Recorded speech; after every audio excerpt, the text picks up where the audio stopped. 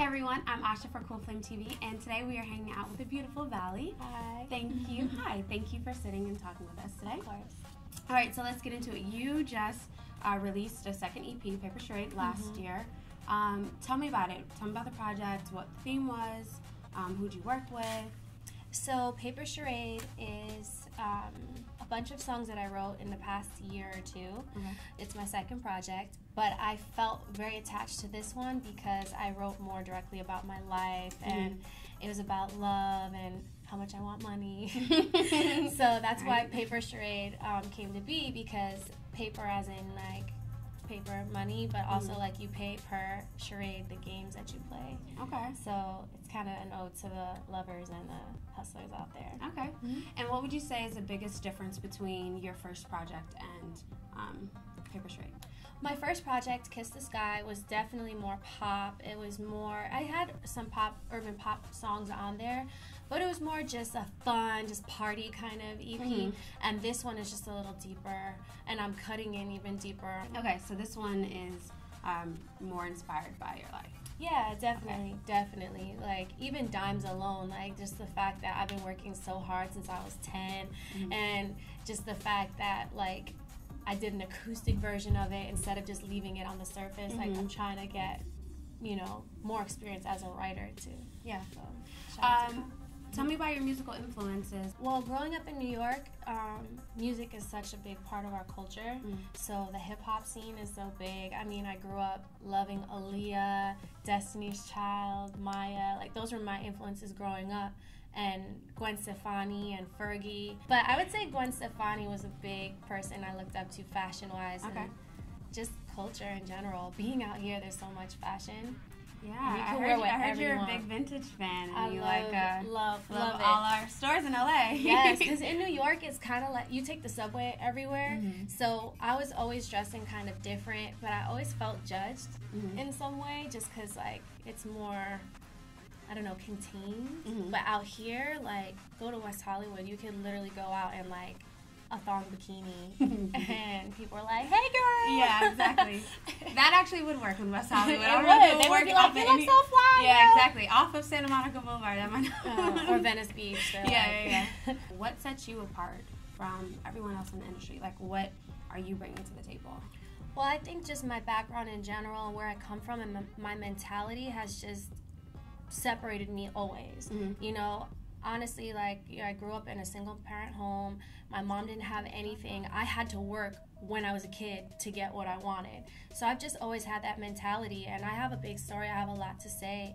For me, things weren't ever given to me, ever, and they still aren't. I'm still fighting every day, still hustling. So I feel like that's just a story that a lot of females, I haven't met a lot of them that are like that. Do you want to be a brand, or do you just want to solely focus on being an artist and staying true to your music? Because, it's a little bit, it's different now. It is. I think you have to start somewhere. You know, either you're an actor who then branches out and starts organizations and clothing lines and, producing, or you become a singer. And I think when I was in New York, I did a lot of theater, but there was something missing there because I wasn't creating it. Right. So for me, I want to create. Okay. And that's just like in my life until I die. Like, I just always want to create, whether it's fashion or blogs or whatever it is. Like, that's just my motto. I just want to stay creating because that's what keeps me alive, I think. Obviously, as a woman, love is always one of the easiest things to write about. People tell me I write too much about love. I'm well, I mean, listen, that's a thing that will never get old. But what are some of the other topics you enjoy writing about? I like writing party records. I started writing a little bit more dirty records. Oh, okay. Just for fun, you know? Like, we all go there, please. I think Miley opened a whole new can of worms for everybody. Oh, Lord. But, no, I like writing about partying. I like writing about fun, when I'm not writing about love. I like writing about money. Okay. I mean, I'm honest, I like money, so. I don't know anyone who would disagree with that. Explain to me what urban pop is to you. Okay, so my sound, urban pop, definitely has like urban kicks to it. It feels like it can be played, next to another urban record.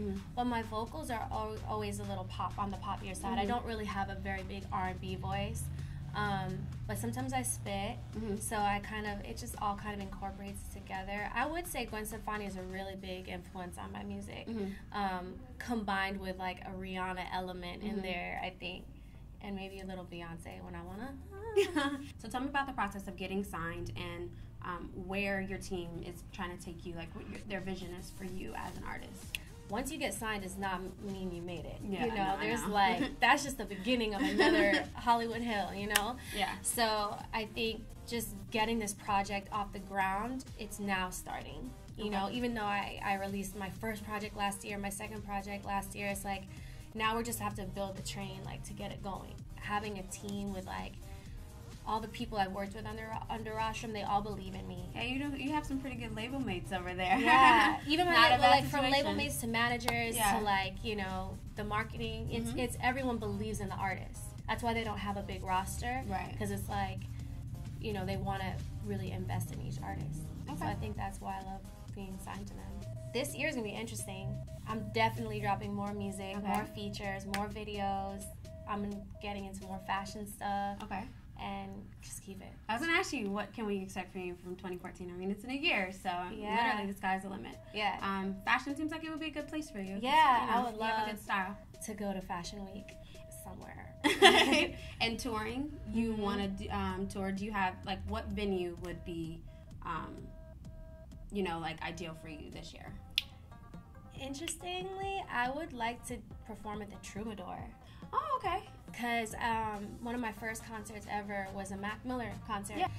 It was just the first time he performed in LA. It was at the Troubadour. It was sold out, and I remember sitting backstage and just being like, wow, this is a really cool space. Yeah. Even though it's not Madison Square Garden or anything. No, of course. It's just really cool. But it's to iconic, me. too. Yeah, so. and it just has that, like, vibe to me where I've been here and I've watched an artist here that now is like, boom. Tell me something about you that your fans wouldn't know.